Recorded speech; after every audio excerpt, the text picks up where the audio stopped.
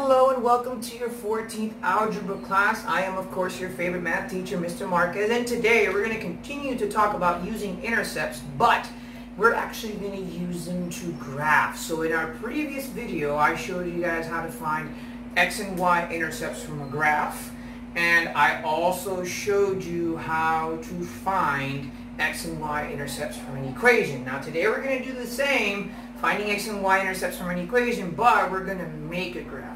So I have two quick examples along with this video. I'm going to upload some exercises for you to work on. So let's get started, alright? The first problem says 2x minus 4y equals 8. Now I want to find my x and y intercepts and I want to graph my function. So remember that I'm going to start with my x-intercept, and if I'm looking for my x-intercept, always remember that y equals 0. Now this morning in the virtual classroom I was able to explain that to some of you guys. So what that ultimately means is that I'm going to take my equation, instead of writing 2x minus 4y equals 8, I am actually going to change that into 2x minus 4 times 0 equals 8. In other words, I just plug in the 0 where the y was. So 2x, 4 times 0 is 0, so minus 0 equals 8. I add 0, of course.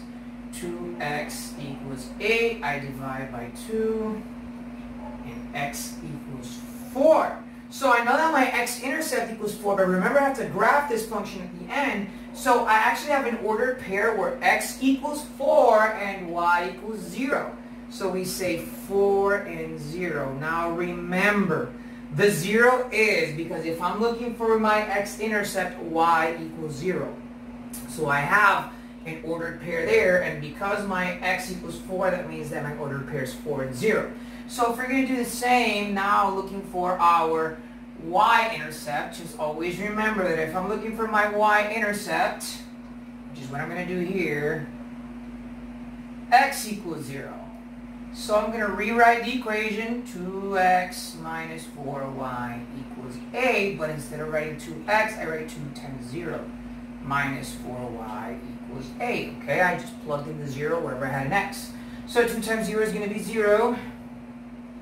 Minus 4y equals 8. I mean, technically you don't even have to write the 0, but to continue to have some continuity, so I just add 0 on both sides. Minus 4y equals 8. I divide by negative 4. And the reason it's negative 4 is because I bring down the 4y and I bring down the minus sign.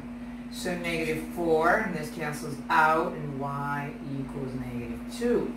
So I have the second part of my ordered pair. So remember that if I'm looking for my y-intercept, x equals 0, so the other ordered pair is actually 0 and negative 2. Now to graph the function. Okay, now to graph the function, I have the first ordered pair, which is 4 and 0, meaning that I'm going to move 1, 2, 3, 4 spaces to the right. And since y equals 0, I don't move up or down, it stays right there. The other one is 0 and negative 2. So 0, if y is 0, or x is 0, excuse me, that means that it's in the origin. Now the y is negative 2, so that means I move 2 spaces down, 1 and 2. And then I graph my function. And that is the end of that exercise, okay? Very simple, very easy. Again, just like we did in our previous video, I found my x-intercept, I found my y-intercept. Remember that if I'm looking for my x-intercept, y equals 0. In this case, I solve for x equals 4. The 0 is because of the y-intercept.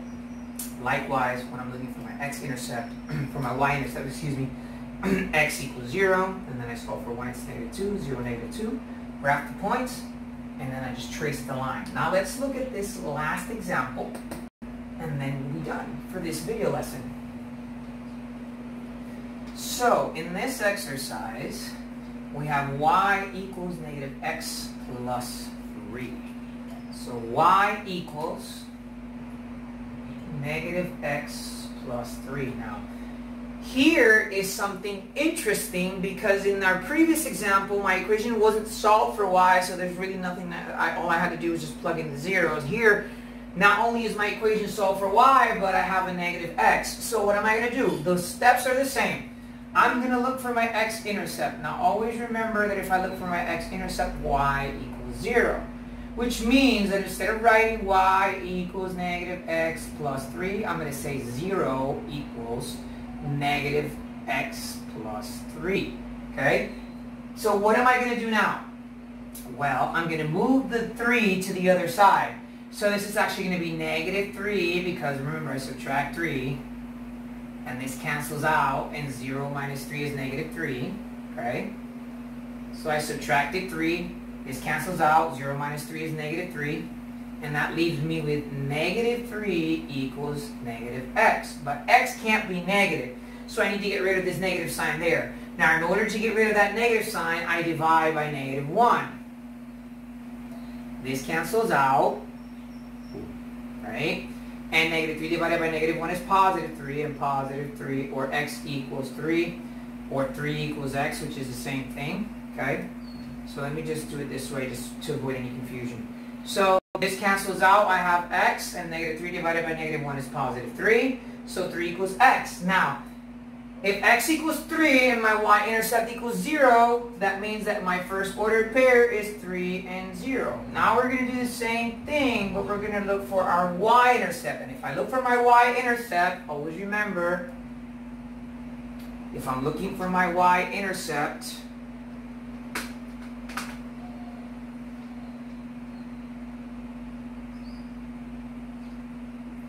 x equals 0. So that means that instead of writing y equals negative x plus 3, I'm going to change the value of negative x to 0. And since 0 can't be negative, it's just 0 plus 3.